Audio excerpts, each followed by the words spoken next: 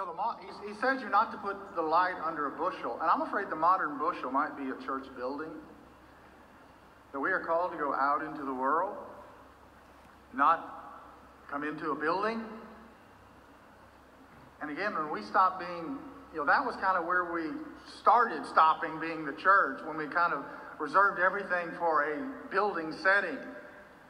But now even when that is removed from us, then we can see the impact that it's having on our culture. Salt and light, they were to balance each other, because salt is a hidden thing. It kind of permeates and melts into whatever it flavors or preserves. It works from the inside, but then you've got the light which shines from the outside, and it works visibly. This is what Jesus said about the light. He said, "You are the light of the world. A city set on a hill cannot be hidden, nor does anyone light a lamp and put it under a basket, but on a lampstand, and it gives light to all who are in the house. Let your light shine before men in such a way that they may see your good works and glorify your Father who is in heaven." So we're going to talk about light. My family has kind of had a bad history with light. My grandfather, McGraw, he was the son of an Irish immigrant that came over right after our Civil War ended. He and his brother came over. One of them stayed up near New York, and my great-grandfather came down to Texas area, ended up in Culleoke, Texas. My grandfather, one of a lot of boys, he grew up in Culleoke. He didn't know a lot about the big city stuff. So he went to the big city once, went to a hotel, and stayed in a hotel room. And when it was time to go to bed, he tried to blow out the light. He didn't know what a light bulb was. You can't blow out a light bulb. And he tried, and he tried, and he tried, and he got so frustrated he just went to bed and slept with the light on. I think he was, this is the Dr. Phil side of the family, so you know what? I guess that kind of fits. But anyway, the world wants to blow us out. It wants the light to go out so it can comfortably sleep, so it can rest and not have the light in its face. He wants Christians to go kind of back in their buildings, and not even that now. To lose all of the influence, lose all of the preservative capabilities and the ability to shine reality and truth all around us in our culture. They'd rather live in the lack of truth, in their own truth, in their own reality. Well, three things you see from this passage is who we are, what we should not do, and what we are called to do. We're called to be a light in the world. That is our job description. We are the light. The light is not going, we're not one of many lights, we are the light. The world's not going to find a light shining on truth anywhere else. It's going to find artificial lights that are going to distract, be a light show, but the actual light that clearly shines on the truth is going to come from the church.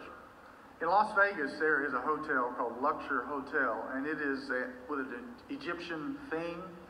And the Egyptians, they believed that the path to eternal life was on a beam of light, so light's a big thing with this hotel. They believed the light would come off the side of a pyramid, and that's how you'd make your way to eternity. But they have there what they claim is the brightest man-made light anywhere in the world. And it has the strength of 40 searchlights. This one light, or 40 billion candles. That's like if you took everybody on earth and gave them 6 candles, the light it would produce. On a clear night, that light is visible to an airplane flying over Southern California, even though they are in Las Vegas. So the brightness of this light is unbelievable. What would happen if all Christians started to be the light they were called to be?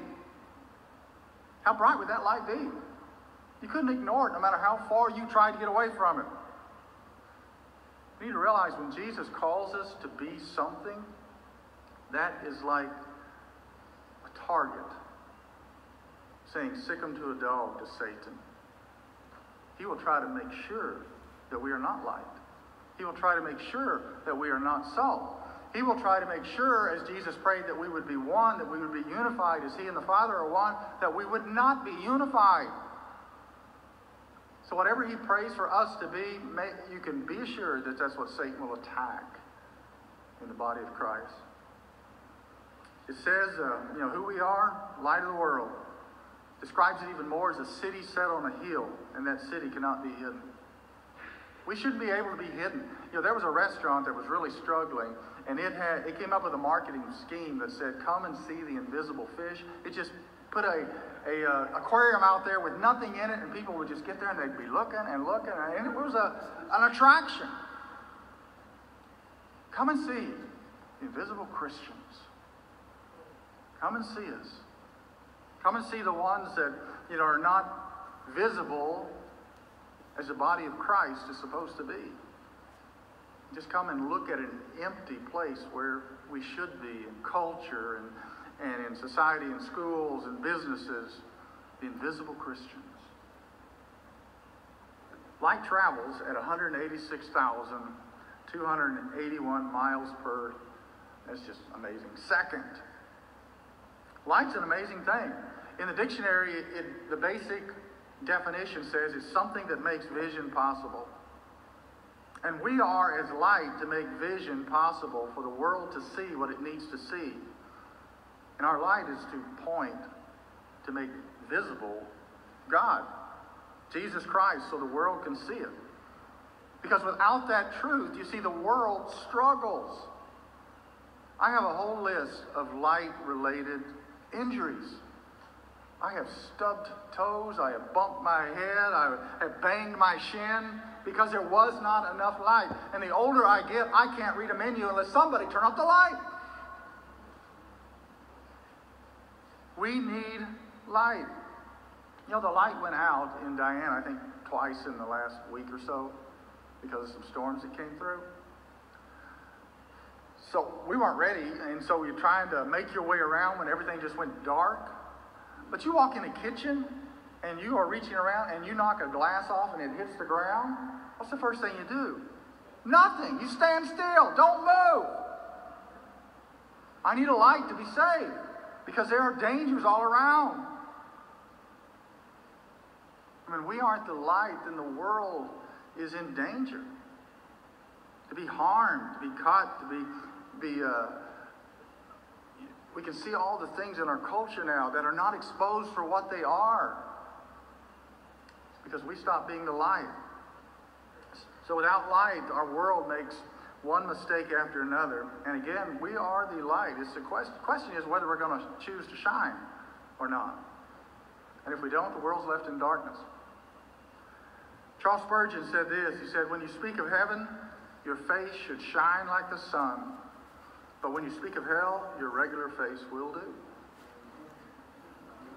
Problem is, we speak of heaven, we speak of forgiveness, grace, mercy, the cross, the blood of Jesus with our regular face. It's not supposed to do. We're supposed to shine. Shine things on the things of God so that the world can see them and understand them. How do you conquer darkness? You introduce light, and darkness flees away. One of our greatest lights is God's Word. And then the Spirit is another. When the Spirit fills our lives and begins to produce its fruit, that's light. The love, joy, peace, patience, kindness, gentleness, faithfulness, the self-control. All that should be emanating, shining from our lives. But the world wants to repress those things. Psalms 119 says, "The entrance of thy words gives light. It gives understanding to the simple." It also says in 119, "The word is a lamp to my feet and a light to my path." 1 John 1 says, "In him is the fountain of light, and in him light, in his light we see light, because God is light." Light's a big deal for us. It's a big theme that the Bible uses to describe who we are. Some things that light does, it colors the drabness. Our being in the world should make the world a more colorful and beautiful place. A Christian reflecting the light of heaven is a bright light in a dark place. It's a thing of beauty in a drab world. Light changes the day. Whenever you have the sun that moves out from behind a cloud, and all of a sudden the light just kind of covers the landscape, it just changes so much attitudes and perspectives. I'm afraid more Christians are like the cloud rather than the sun. We should change the day. We have the resources within us that should bring things different into circumstances that the world struggles with and that we struggle with. We possess those difference makers. We should change the day in the moment of the day. You know, we should understand the difference that God makes. It takes a sick person to understand health. I think it takes an old person to understand youth. It takes a person in life to really understand the darkness. We should not just be the light, we should understand the darkness. Because we look at it from the perspective of escaping it. Coming out of the darkness into his marvelous light. We should be celebrating that.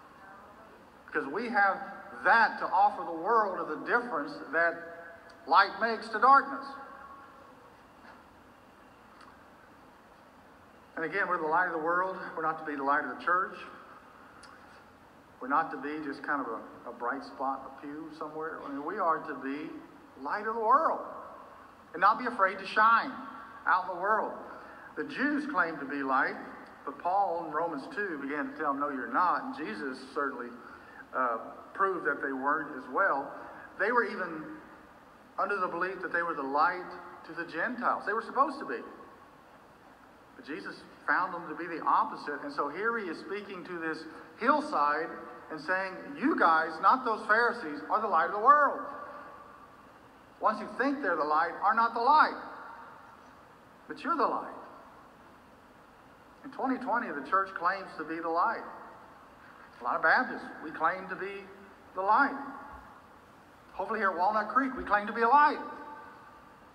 But if Jesus came and was looking us in the face, what would he say about our light? Are we under a dimmer switch? Turning it down when we need to? Up when we're at church? Let's put it on full. Oh, back out in the world. Dim, dim, dim, dim, dim.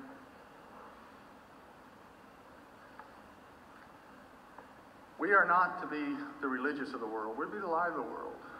We're not to walk around with our noses looking down at the world, avoiding the world. That's not what being a light is. Being a light is putting a spotlight on God, on the glory of God, things of God, on the Son of God, and letting the world be able to see it as the brightest way possible. In 2 Corinthians 4, it says, God, who first ordered the light to shine in the darkness, has flooded our hearts with light. God didn't just say to the world, let there be light. He said to the Christian, let there be light. We can now enlighten men only because we can give them the knowledge of the glory of God as we have seen it in the face of Jesus Christ. This is something that we have something inside of us that's not of us, that we have the responsibility to let out of us. It's flooded our hearts, it says here. And we have the responsibility to enlighten men, to give them the knowledge of the glory of God, because we should have a relationship with Christ, that we have seen it in his face. When was the last time your face was in the face of God? Open your Bible. That's the best avenue to that.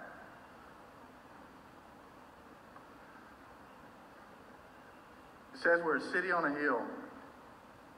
That says two things. Number one, we're a light together. If you are living in Jesus' day or traveling in Jesus' day, you've been impressed as you've gone by hillsides, and you would have seen cities which they would put on hillsides, on hills. Because on a hill, it was easier to be cooled by the breezes and more easily defended. So they would put City's an elevation. And when you were up on the hill, you would light your particular part of that city. And it would produce a city of lights. So we are lights together. That's our responsibility. We're a collection of lights that should be seen for miles and miles and should not be able to be hidden. We're also lights alone.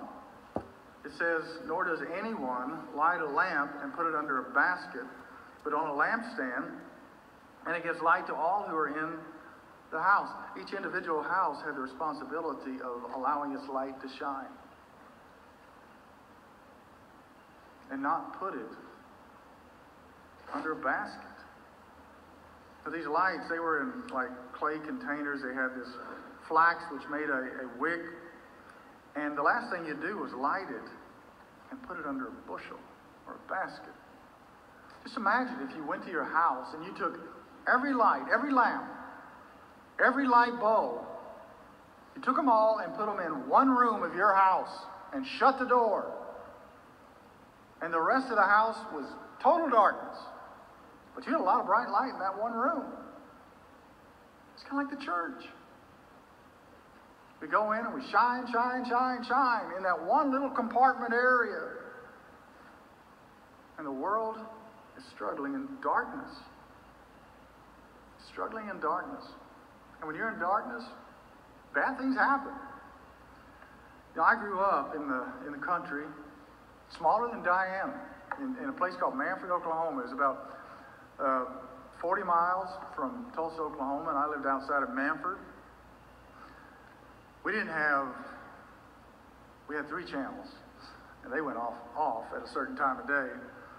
But we didn't have things like computers or cable TV or video games. We didn't have that kind of stuff. We didn't even have FM radio until middle of my childhood. So we had to figure out games. And one night, the game at our house was Tony was going to chase everybody else with a dead bullfrog. Tony found a bullfrog out in the road where you'd expect to find a dead bullfrog. He picks it up, and the game just kind of evolved. Nobody wanted to touch it but Tony, and so he thought that was funny, and he started chasing us, and we just ran around the house, and around my house, and around my house. And my dad says he still remembers looking out and watching, well, there goes somebody, well, there's Tony. What's that in his hand? Tony had a bullfrog, chasing all of us, around and around the house. And, you know, Tony was it the whole time. You know, nobody else took their turn of being it. Tony just kept chasing us. But my dad had a ham radio that had this big long tower, probably a third of a football field high, and it had this long wire that came down from where it attached to the house, and it kind of had a securing anchor wire. And Tony, one time he came around that house, and I had stopped to watch behind a bush. And Tony didn't see the wire. The bullfrog didn't see it either, because they both hit that wire. And he hit it about clothesline high. And down he went in the darkness, running around that house at, after midnight, chasing each other with a bullfrog, and the game ended. Suddenly, that was it. Tony was out, the bullfrog wasn't moving. I mean, it was done. Darkness is dangerous. And the world's out there trying to have fun in the darkness. And they're dealing with things worse than dead bullfrogs. And then suddenly, wham! That's what happens in the darkness. That's what happens when the church ceases to be the light and darkness goes across the landscape of people who don't know any better, which we should be showing them better. Second question is what we should not do. Put it under the basket, as we've already kind of mentioned. What have you done with your lamp since you lit it, since you came to faith in Christ? Where has your life gone? Where's your lamp gone as far as its intensity and brightness? Again, many come to church and they're very visible here, but they go out in the week and they're kind of secretive about their faith, like a Nicodemus would be. And many people think that Christianity is only coming to church. and doing things here. That's backwards. That's not what it's supposed to be at all. It's what happens when we leave this building, which determines our light shining or not shining. When we go out from this place, we're going to walk out into a dark, dead, deceived, and doomed world. And we're going to decide whether to shine or not, to tell them that God loves them, that His Son died for them, and will save them if they will receive that message. It's a responsibility, and a lot of the world doesn't want to see that. One young man who had become a Christian was headed to a summer camp, and he came to his pastor, and he asked his pastor to pray for him. He said, I'm going to be going to this summer camp, and I don't think anybody else there is a Christian. I really need you to pray for me. So the pastor prayed for him. And after the summer was over, he returned, and the pastor asked him, he said, son, I want to know. I knew you had been saved, and I knew it was going to be difficult on you, so I prayed for you while you were even working there this summer at the lumber camp. And so I was praying that they wouldn't make it too hard on you. And the young man said, oh no, I didn't have it hard at all. In fact, nobody ever found out that I was a Christian. So it stayed easy. He thought that was success. That was major failure. Put ourselves under a bushel of fear. Put ourselves under a bushel of apathy. Now, it appears that we don't seem to care that the world is going to hell all around us because of an absence of light. In John 1:9, it said that Christ is the light that lightens every man that comes into the world. He's the only true light. We're the reflectors of that true light. He's like the sun and we're like the moons that are to reflect that.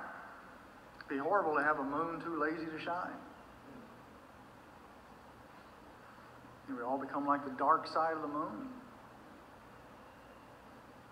And we have this treasure in this earthen vessel, this gospel of Jesus Christ, that much of the world doesn't understand or doesn't know. So many in the church have not shared their faith in 5, 10, 15, 20 years. They refuse to shine. And that's what we're called to do. It says, let your light shine before men in such a way that they may see your good works and glorify your Father who is in heaven. Franklin Graham was on the Jay Leno show years ago. And when Franklin Graham came out, Jay Leno said to, some of you kids even know who Jay Leno is? Okay. The Jay Leno began the Tonight Show after Johnny Carson. Oh, you know who Johnny Carson is? No. Jack Parr, let's see how far back we can go. But anyway, he told Franklin Graham, Jay Leno told Franklin Graham that he was kind of nervous having him there. And Franklin Graham said, well, don't be nervous, you know. God loves you, Christ died for you, and you kind of gave him a quick gospel. And Jay Leno said, well, the reason I am kind of nervous is I know because you're here, that your dad's probably watching this show tonight. I'm kind of nervous that he's watching me now. Shine in such a way that your good works glorify your Father who is in heaven. So let your light shine before men. Don't restrict it. Just get out of the way. It doesn't say you have to produce the light. Just let the light shine. Let God do what He wants to do in your life. You know, when I was a kid, they had these kerosene lamps. That's what people would take when they'd go camping. I mean, they stunk. And then whenever they burned a while, they kind of put a black soot inside the glass. And if you were going to have that really shine right, you'd have to clean out that soot before you used it again. We got too much soot inside of us. That's restricting the ability of that light that we should be letting shine to actually shine through our lives. It's too much of a barrier that's restricting it.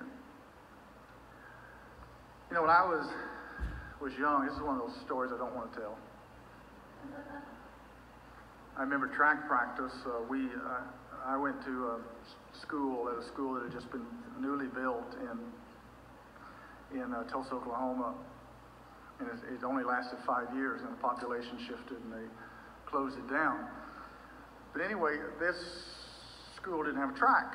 And during track season, we'd have to travel over to another school, and they would have their workouts, and we'd have our workouts. We'd just stay separate from them. And their coach came over while we were stretching, getting ready to do track practice, and looked at our track team down there, and he made a comment about 2 different shirts. One beer shirt and one FCA shirt, stretching right next to each other. Guess who had on the beer shirt? And this coach from Memorial High School in Tulsa, Oklahoma said, "Hey, McGraw, I like that shirt. I mean, you and the FCA shirt right next to each other." And my thought was, wait a minute, I'm in FCA too. I didn't realize at that time it'd be 3 years before I would really be born again. I was just a church, sometime go to church kid. And it reflected in my light not shining at all, because I didn't have a light. 3 years later, the light would become a spotlight. Because it was not me trying to be religious or do what was expected, but suddenly it was God in me starting to shine. There wouldn't be any more beer shirts after that. Let your light shine. Let your light shine in such a way that they might see your good works. Remember that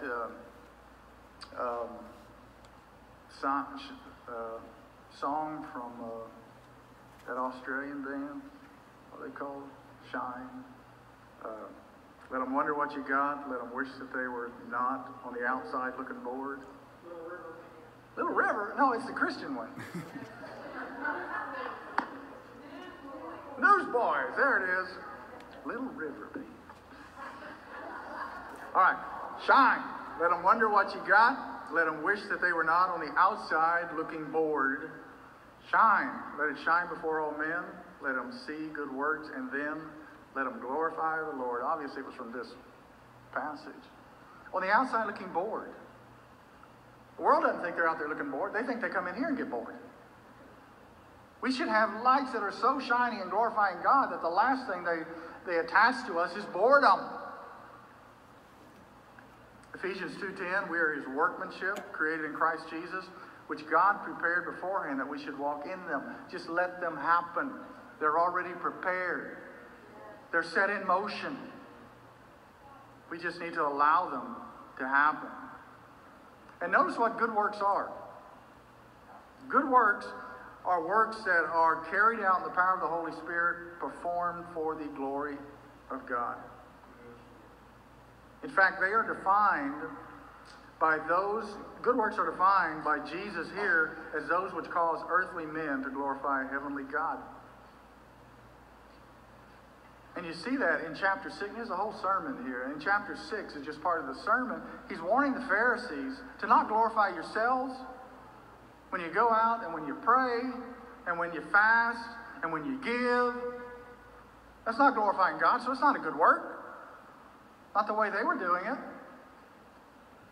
But our good works should always point beyond us to God to give him the glory and not to bolster us.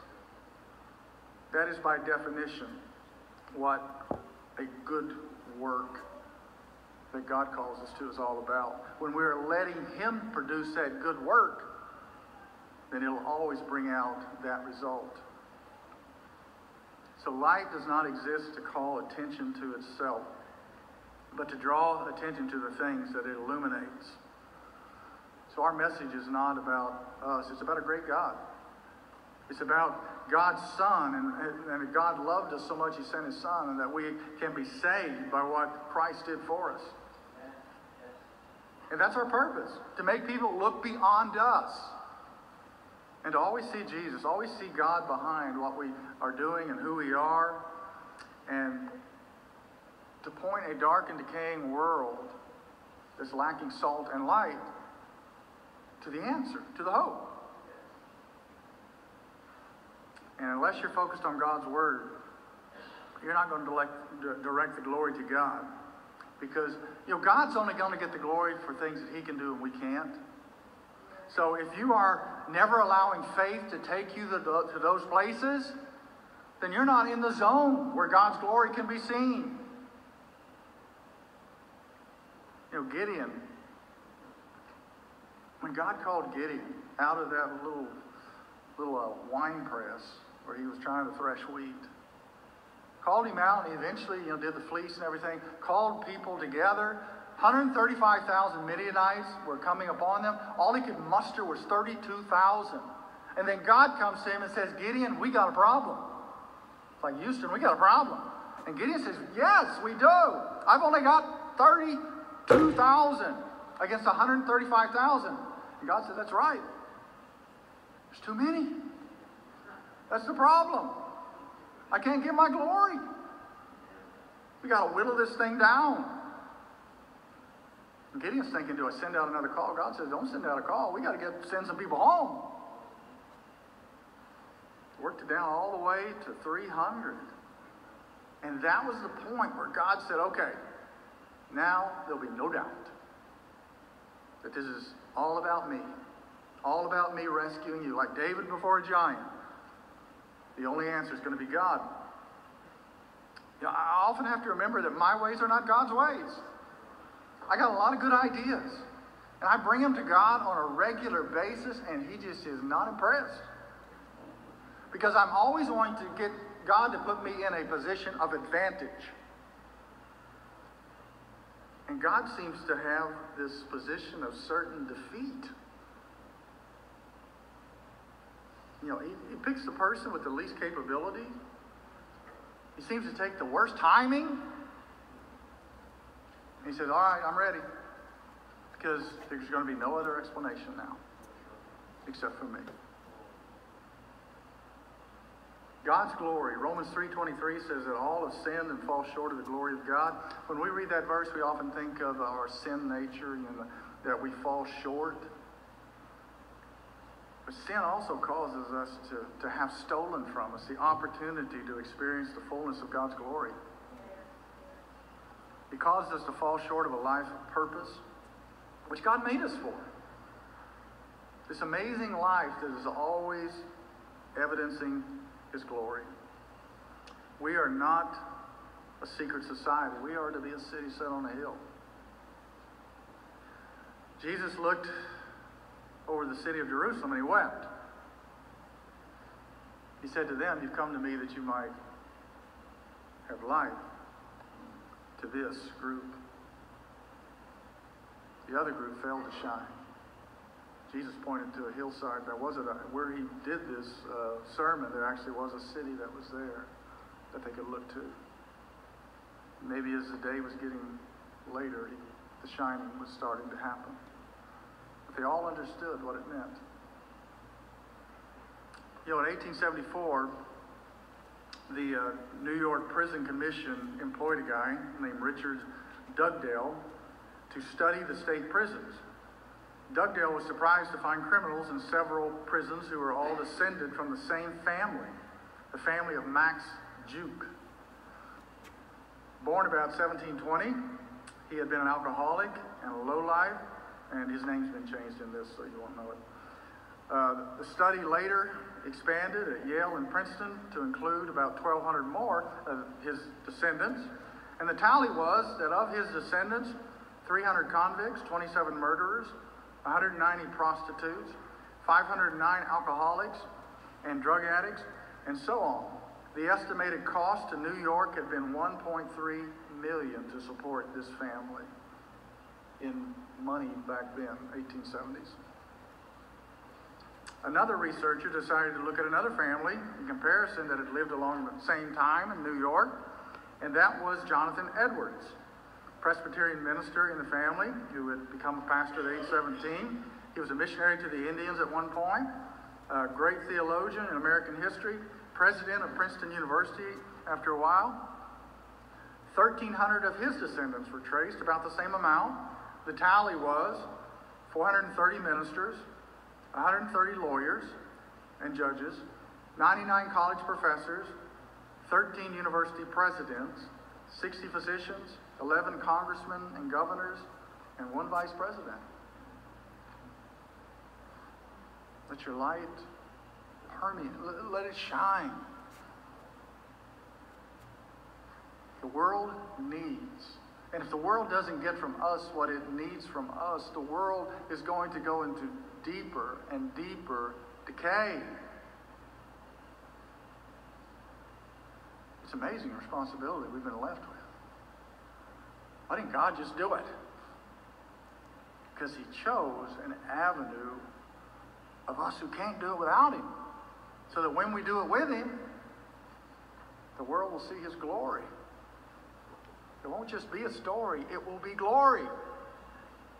That's the story the world needs, is a story of glory that always points to God. As He puts us in positions, and we are in that position right now as a church.